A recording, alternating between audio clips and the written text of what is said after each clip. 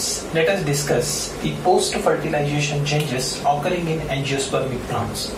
In our previous lectures, we have discussed the mechanism of double fertilization, and we have also studied the outcome of double fertilization in case of angiosperm is two different things. First is called as zygote, and another is called as primary endosperm nucleus, where the zygote is the outcome of syngamy and primary endosperm nucleus is the result of triple fusion. In this lecture, we are going to discuss the development of endosperm as well as embryo from primary endosperm nucleus and zygote respectively. The steps we are going to discuss in this lecture are development of endosperm. We are going to study this step first because this is the nutritive tissue and it is produced well before than that of embryo formation. And the second step we are going to discuss is embryogenesis, which is nothing but development of embryo in angiosperms. Let us discuss these steps one by one. Let us discuss the development of endosperm first. In due course of double fertilization in angiosperm, one male gamete fuses with secondary nucleus to produce the primary endosperm nucleus. This process is called as triple fusion, where haploid nucleus is fusing with two haploid nuclei of secondary nucleus to produce the triploid primary endosperm nucleus. This structure, what we call it as primary endosperm nucleus, it will divide and redivide to produce the nutritive tissue, which is called as endosperm.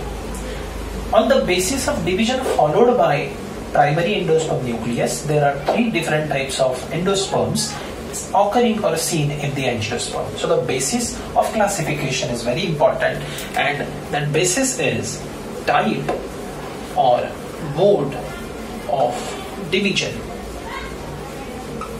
which is followed by the primary endosperm nucleus. So there are three different types of endosperm. The first one is called as nuclear endosperm. The second one is called as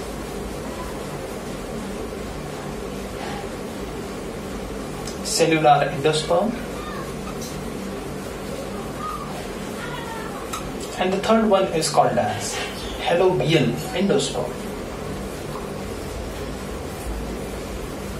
So we have to remember the basis of classification, and that is nothing but type or mode of the division, which is followed by primary endosperm nucleus. Now we are going to discuss all these three types in detail, how the division occur and occurrence of this type of endosperm, which is seen in certain groups of plant.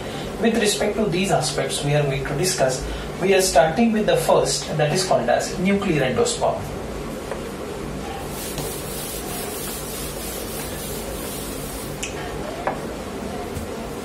The first type, nuclear endosperm.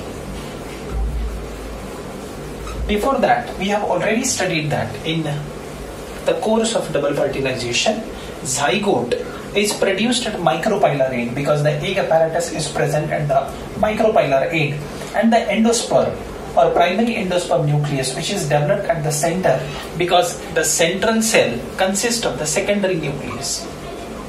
So these are two polar nuclei, and those are fusing with single male gamete. At this particular end already the zygote is formed, and this is the site where the fusion, triple fusion is seen, and the structure which is collectively formed here, it is called as primary endosperm nucleus. So these are the locations where zygote and pen respectively are present. Now this primary endosperm nucleus will undergo the free nuclear division. Repeated divisions are seen.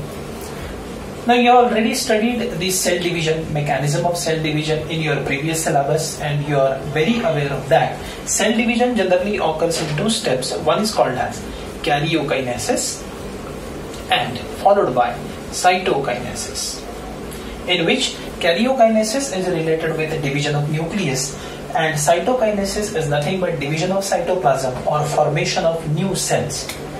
But in case of free nuclear divisions, in the development of nuclear endosperm, primary endosperm nucleus will divide repeatedly without undergoing cytokinesis. So only karyokinesis is seen. Now see how the appearance is there. This primary endosperm nucleus will divide and redivide to produce many nuclei, but cells are not formed. Many nuclei are formed without formation of cell directly. So this type of division is called as the free nuclear division. Once the karyokinesis is over, then slowly and gradually every nucleus gathers certain amount of cytoplasm around it and start producing these cells later on. So the course, which is karyokinesis followed by cytokinesis, is not seen in this kind of development. Here firstly many nuclei are formed. Free nuclei are formed by repeated divisions, and later on the cell formation is seen in this way, and finally the entire place is covered by the nutritive tissue, which is called as endosperm. So here the division is a free nuclear type of division, so the endosperm is called as nuclear endosperm. Very important concept about this, very important information regarding this nuclear endosperm is, this is the most common type which is seen in angiosperm. Many plants, several dicots and monocots, they show the development of endosperm in nuclear way or by means of free nuclear division. The best example we can consider, and that is coconut. The tender coconut, the green coconut, in our local language which is called as shahada, it is having large amount of water and less amount of that endosperm which is developed. But slowly and gradually the amount of water is reduced and the tissue which is formed inside, which is slowly gradually increases. The water which is present in the coconut, it consists of free nuclei. So the best example of nuclear endosperm is coconut. Slowly, gradually, the nuclei present in the water, they are gathering the cytoplasm and cell formation is seen. So lastly, finally, the amount of tissue which is increased, what we call it as in our local language, which is called as cobra, so which is increased in size, and water content is slowly, gradually decreases. So this type of free nuclear division is very common in angiosperm, and that's why nuclear endosperm is more common in occurrence in case of angiospermic plants. Now the second type of endosperm development is cellular endosperm. Let us discuss about this. Number 2, cellular endosperm. In case of cellular endosperm, the karyokinesis is immediately followed by cytokinesis in case of the course of cell division. See, as we have discussed, the micropylar end, the chalazal end, at this particular region, the zygote is present. This structure is called as primary endosperm nucleus. Now this primary endosperm nucleus will start the division and show cytokinesis right from the beginning. It will not follow the free nuclear divisions, but the course of division is like this. Suppose this nucleus will divide and immediately form the cell. Again the division is seen, immediately cell formation is seen. Similarly, many cells are formed to produce the nutritive tissue, what we call it as endosperm. So in this case, cytokinesis or formation of cell, which is seen right from the beginning, both these steps are subsequently occur, karyokinesis followed by cytokinesis. That type of endosperm in which cell formation is seen right from the beginning is called as cellular endosperm. This is the less common, or you can say quite rare kind of endosperm which is seen in the angiospermic plants, and this type of endosperm is only occur in case of dicots. This aspect is very important because nuclear endosperm is more common. It is seen in dicots as well as in monocots. But cellular endosperm is less common, rather it is rare and mostly seen in case of dicot plants only, not in monocots. So this one is the second type, and that is called as cellular endosperm. The third and last type of endosperm is called as halobial endosperm.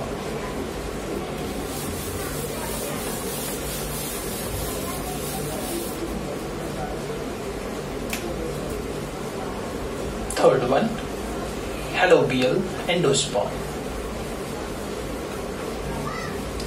And the name of this endosperm is quite interesting, and it is derived from a name of series of the plant, and that series is called as Halobi series. This is the group of plant which is seen in case of monocots. In case of taxonomic hierarchy, we have seen one of the taxonomic categories is series. Such a series in case of monocot, one series is there, and that is called as Halobi series. Halobi series consists of variety of different families. I am going to write few. That is not much important for you to remember, but if you remember, that is the icing on the cake. That is better than the best. Certain families which belong to Halobi are Alismataceae. This is the family of aquatic plant. Then Pantadariaceae, Hydrocaritaceae, etc. These families, and now here CEAE, this suffix is there, which is indicating the level of family, the taxonomic category which is the family. So these families belong to Halobi series. All these are the monocot families, and only in this particular series the halobial type of endosperm development is seen. So this is the very interesting type of development. Let us discuss. This is the embryo sac. After fertilization at micropylar end, the location of zygote is here, and this is the region of primary endosperm nucleus. Now the first division in case of primary endosperm nucleus or the central cell occur unequally to produce two chambers, and these chambers are like this. It is appearing like this. Two chambers are formed. The larger chamber is at micropylar region and the smaller chamber is at the chalazal end. Now here the division occur to produce two unequal chambers, and the further division occur as a free nuclear division, as we have seen in the first type. So here free nuclear division will occur, and later on, which is followed by cytokinesis collectively to produce the tissue, to produce the endosperm. So this is a quite different type of development where chamber formation is seen and followed by free nuclear division which is occur. Such type of endosperm development is only seen in Halobi series of monocot, and on the basis of this particular series, the endosperm is ideally called as halobial endosperm. So these are three different types of endosperm. Nuclear endosperm, which is more common, seen in dicots as well as monocots. Cellular endosperm is less common, quite rare, and it is only seen in dicots. Halobial endosperm, it is also rare and only seen in a restricted group of angiospermic plants which belong to Halobi series of the monocot. This is all about the development of endosperm. So we have completed one event in the post-fertilization changes, and that is nothing but endosperm. Now what is the role of endosperm? Endosperm is a nutritive tissue and it provides nourishment to the developing embryo. And suppose if it is remained after the growth of embryo inside the seed, that will again utilized in the development of seedling or growth of seedling at the time of germination.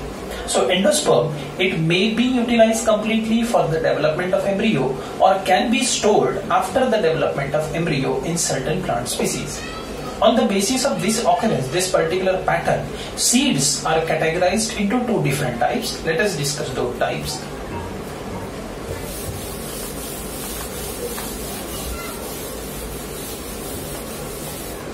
The first type, on the basis of occurrence of endosperm, the first type of seed is called as endospermic seeds. In case of endospermic seed, the endosperm is retained in the seed even after its utilization for the embryo development. So in such seeds, endosperm is retained till maturity. The best example of endospermic seed is castor. Here endosperm is also called as albumen, and therefore endospermic seeds are called as albuminous seeds. So in this case you can say the embryo which is present inside, in a funny way you can discuss the embryo which is present inside seed, it is not that greedy.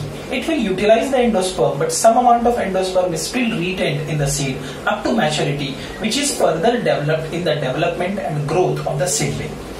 Endospermic seeds are also known as albuminous seed, and the best example is castor. There are many more other examples of endospermic seed, like orchid seeds are there, then tomato seeds are there. Their endosperm is present till maturity. The second type of seed on the basis of occurrence of endosperm is called as non-endospermic seeds.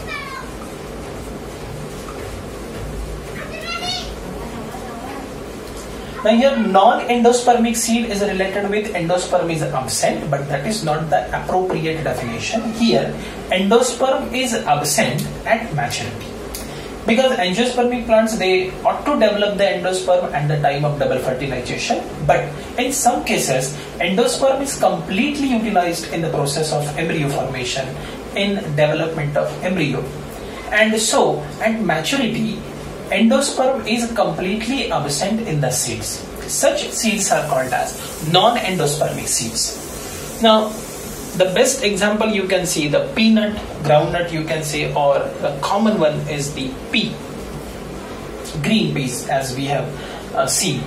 So this is the best example of non-endospermic seed. Here albumin or endosperm is absent, or it was present previously and absent at maturity, and therefore it is called as X-albuminous seeds. How to identify the albuminous seed and X-albuminous seed? So here endosperm is present in the seed at maturity. So for the development or growth of the seedling, endosperm is available. So there is no need of storing food material in the cotyledons. And so in case of endospermic seed, the cotyledons, they are thin and papery. But in case of non-endospermic seed, as endosperm is absent at maturity, the food which is stored for the purpose of growth and development of seedling, that will be stored inside the cotyledon. So in case of non-endospermic seed, the cotyledons, they are thick and fleshy, as they are storing ample amount of food material. So on the basis of nature of cotyledon, you can easily identify the type of seed, whether it is endospermic or it is non-endospermic. The second event in post-fertilization changes is called as embryogenesis. It is the process of development of embryo from single-celled diploid zygote. Now let us discuss how it is occurring in the angiosperms. The diagrammatic representation I am going to show you here. It is the embryo sac after double fertilization. This one is the micropylar end. This is the chalazal end. This is the site where zygote is present. And the rest of the region of the embryo sac is now completely filled with endosperm, as we have studied just a while before. For the sake of understanding, I am going to invert this diagram likewise. So the appearance of the diagram now, it will be, this is the micropylar end, this is the chalazal end. This particular region, this particular site is the site of zygote, and the rest of this region is filled with the endosperm. Now let us discuss how embryogenesis occurs in angiosperm. The zygote, which is single-celled diploid structure present at the micropylar end in the embryo sac, this particular cell secretes a thick wall around it and gets converted to a structure which is called as oospore. So this is the thick wall formation around the zygote, and now onwards the zygote is called as oospore. This oospore will show the transverse and unequal division to produce two cells. Let us discuss how exactly it is. This is the oospore. This oospore will show a type of division which is transverse, or it is also called as periclinal type of division. You can use both the words. So the first division which is occurring in zygote is transverse division, or it is a periclinal division, and it is unequal. So the outcome is two cells, obviously, but these two cells are not same in shape and size. They are unequal in their sizes. So it will divide like this to produce the larger cell and a small cell like this. So this larger cell, which is situated at micropylar end, and the smaller cell is present at chalazal end. The large cell which is produced is called as suspensor cell. So suspensor cell located at micropylar region, it will be present somewhere at this particular point, and the small cell which is present here, it is called as embryonal cell. This embryonal cell is located, or it is towards or facing towards the chalazal cell, chalazal end, and this is the first event which is occurring in the process of embryo formation. Later on, what will happen? Let us discuss in detail.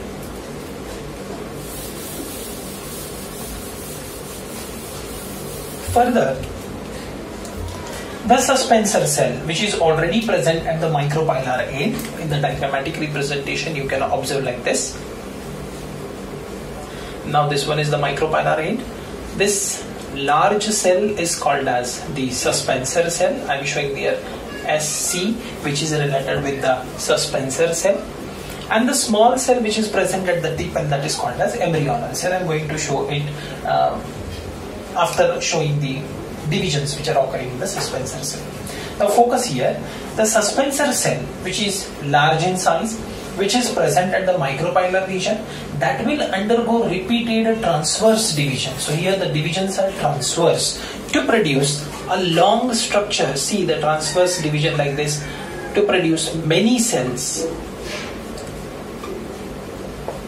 So this structure is a 7 to 10 celled long suspensor is formed here. Here the division, type of division is transverse, obviously. So the suspensor cell will divide and redivide transversely to produce a 7 to 10 cell long suspensor. And at the end, at the tip of this suspensor, there is a very small cell, and that cell is called as embryonal cell, as we have discussed in the earlier type of division. Now what is the purpose of formation of suspensor? Just think. Basically, the zygote or embryonal cell is present at the peripheral region, at the outer side, and the central core is completely filled with the nutritive tissue, which is called as endosperm. The purpose of suspensor is to push the embryonal cell at the center of embryo sac where endosperm is present, so that this particular cell can derive nutrition from all the sides for its proper growth and development. So suspensor is produced, suspensor is formed, which is suspending the embryonal cell at the center of endosperm for the proper nutrition or for the proper nourishment of the embryonal cell. So this is the second event, which is formation or development of the suspensor. Now let us focus the exact events related with the formation of embryo, or which is called as embryogenesis.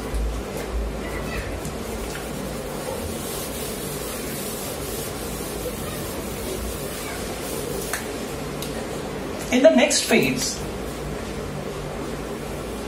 the embryonal cell, which is now present at the center here, it will divide anticlinally or vertically. So here this cell is going to divide by a vertical division, or another word is anticlinal division, to produce two cells. Now the suspensor is obviously present here. This cell will divide vertically to produce two cells like this.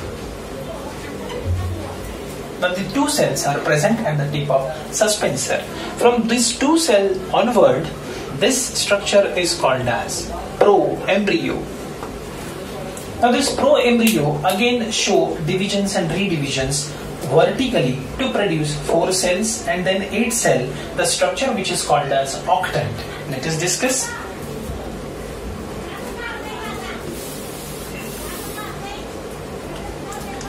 This is the proembryo. which is present here. Now it will divide to produce the 4-celled structure like this at the tip of suspensor, followed by the 8-celled structure which is producing the globose shape, and that is called as octant. Now this octant will divide and redivide to produce the cell mass, and it will go or form a globose structure. The globose structure, the rounded structure, will further divide, further show divisions of the cell to produce a typical or a specific structure which is heart shape.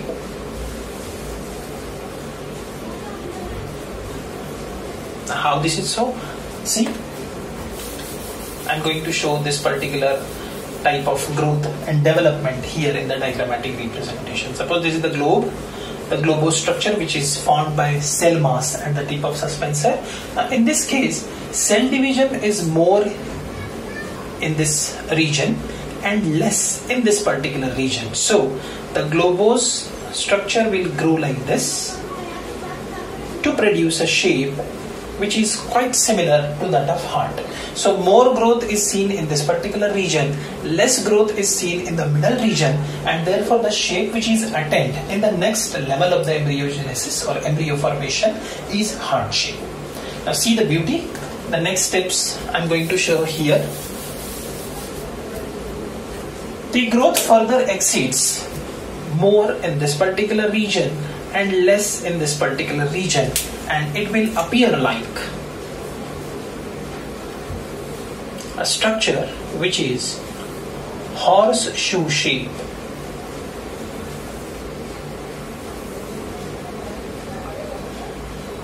This structure is obviously situated or attached to the suspensor.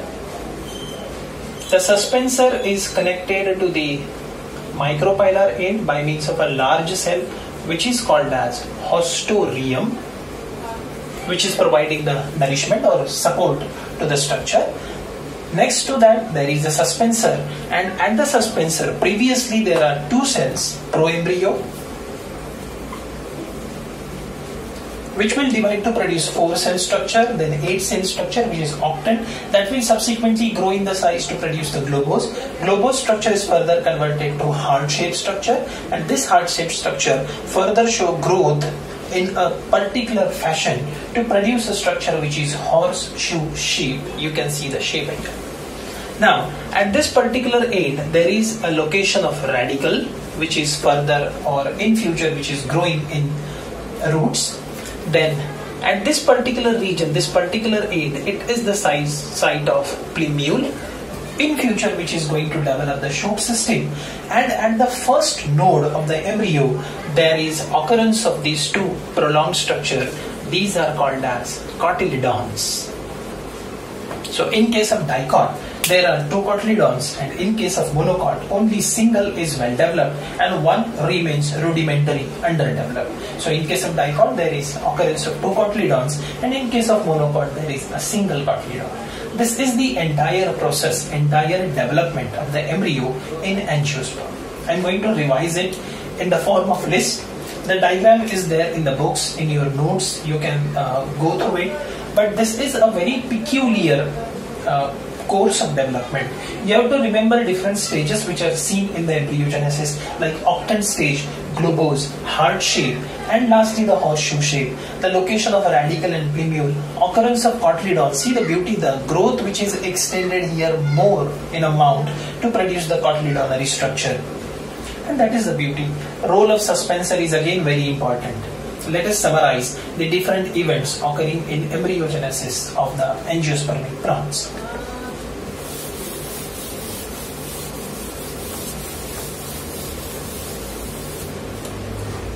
So here, firstly, zygote, which will secrete a thick wall around itself to produce the oospore.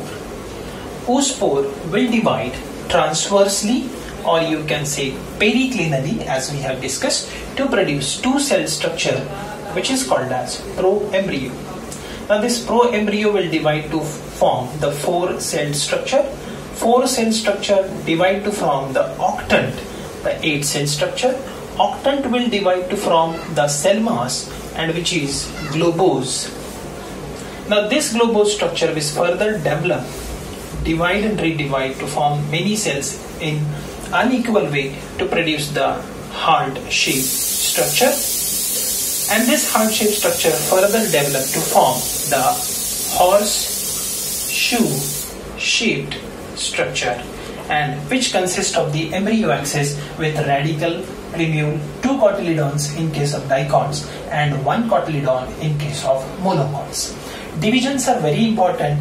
Here the division type which is seen in case of zygote, the first division is transverse periclinal and essentially it is unequal. Now I have discussed about proembryo. Now this proembryo will divide by vertical division or by means of anticlinal, you can use another word. So these are the important events. Sometimes they will ask you the different shapes seen in the embryo development. So the correct sequence is globose, heart shape, and lastly it is the horseshoe shape. This is all about the embryogenesis in angiospermic plants. Now we are going to discuss the parts of the flower which are present before fertilization and conversion of those parts or the fate of those parts after fertilization. So we are going to form 2 columns here, like before and after. The first one, the calyx, which is the part of accessory whorl of the flower. After fertilization, it is generally fall off, or sometimes it becomes persistent, like you have seen in case of family Solanaceae. The calyx may persist in fruits also. Corolla, it is obviously fallen off.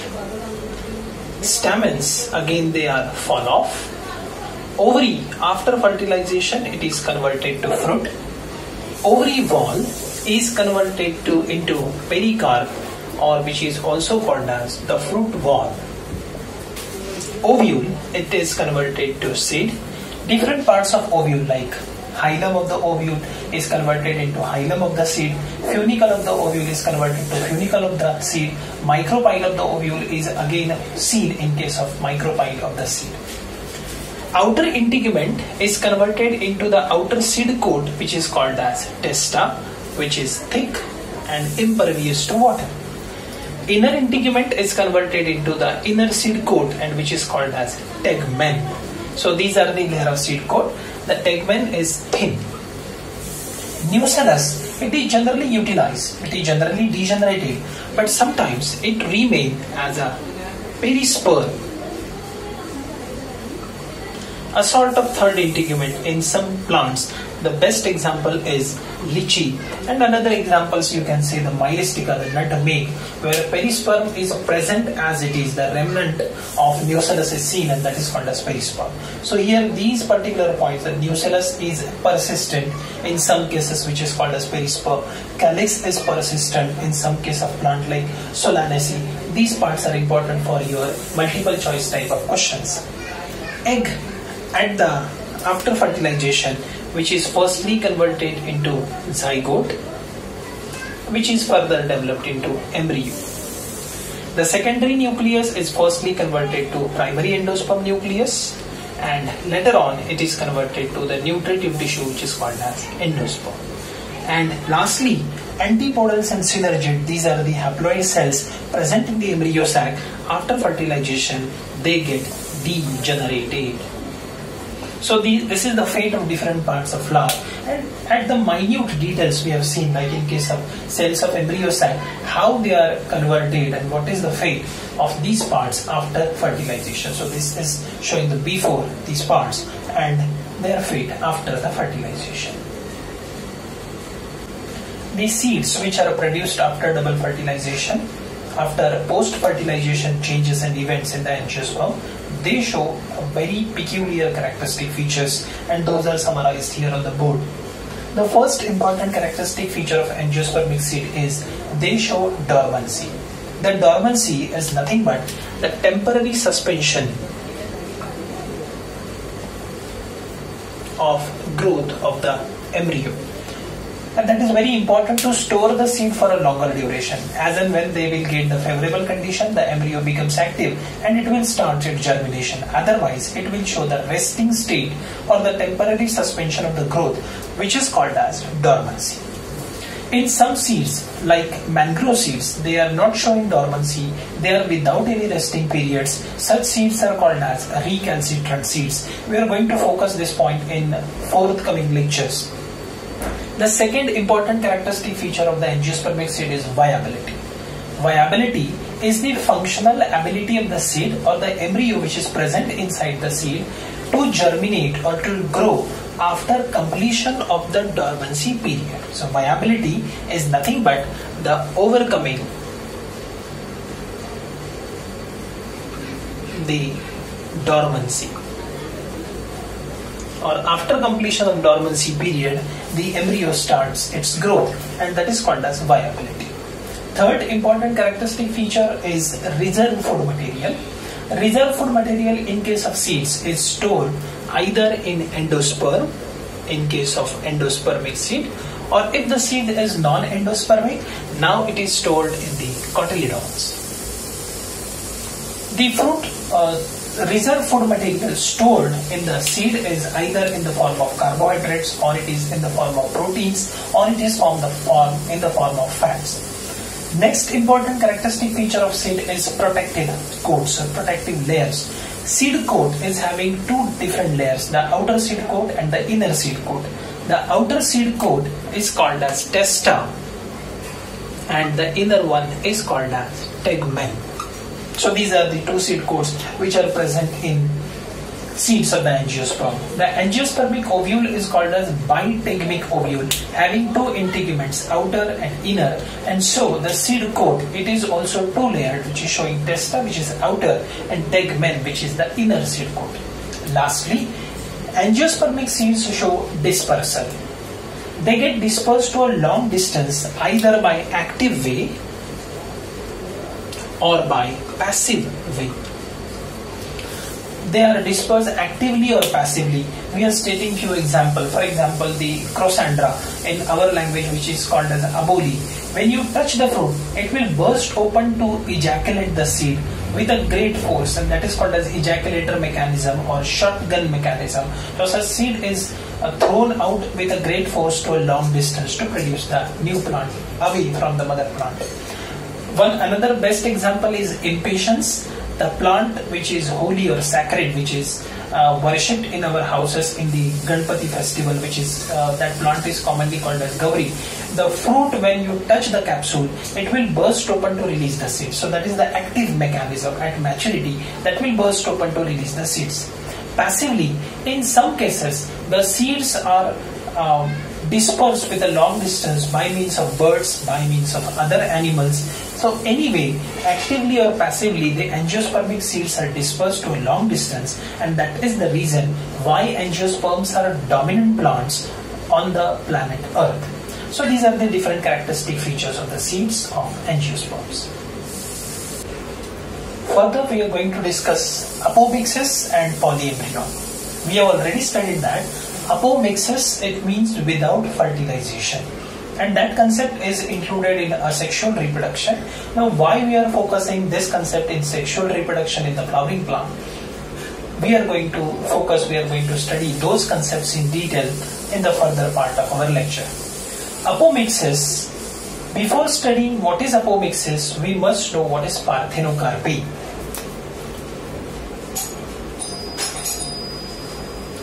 Parthenocarpy is nothing but formation of fruit without fertilization. So it is the process of fruit formation where fertilization is not seen without fertilization.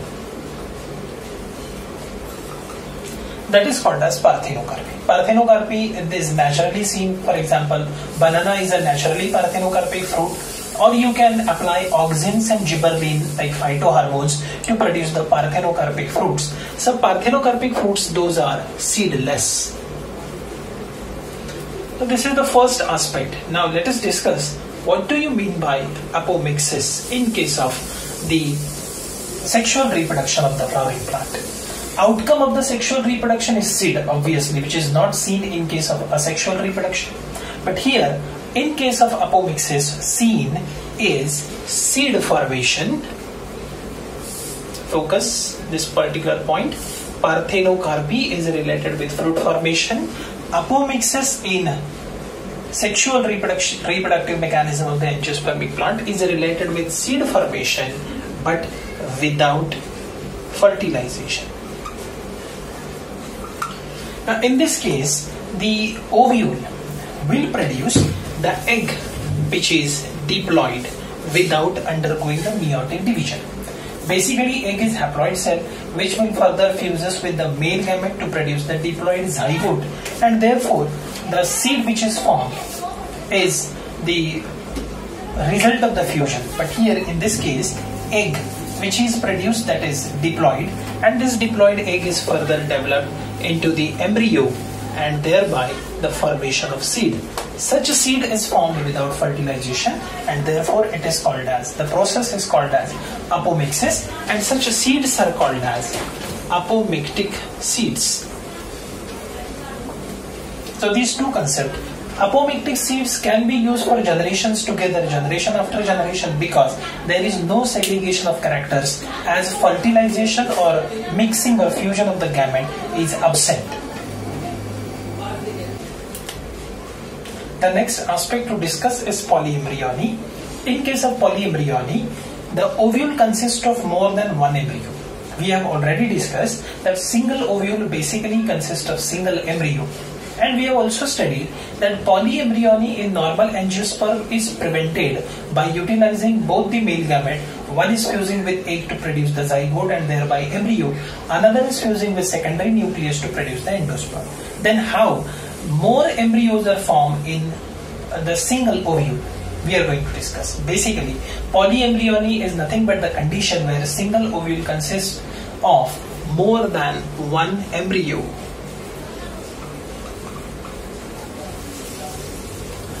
In this case, see, the structure of ovule is like this. The anatropous ovule. The central core is called as nucellus. It is protected by means of the integuments, and this region is called as micropyle. The embryo sac, which is present here in this particular region, and this is the location of egg cell which is further converted into zygote.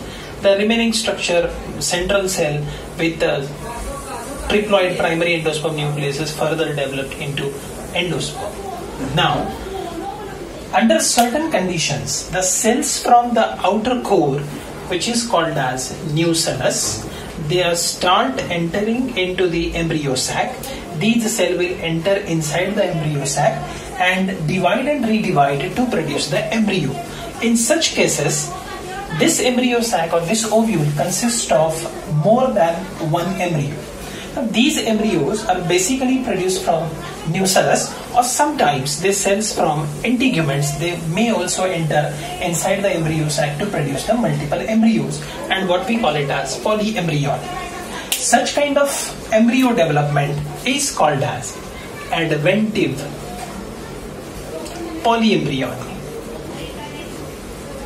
So, what do you mean by adventive polyembryony? It is nothing but formation of more than one embryo, and such embryos or these embryos are basically formed by the cells from nucellus as well as from integument.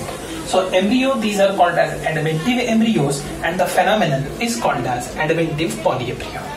The adventive polyembryony is first time reported in the plant like citrus.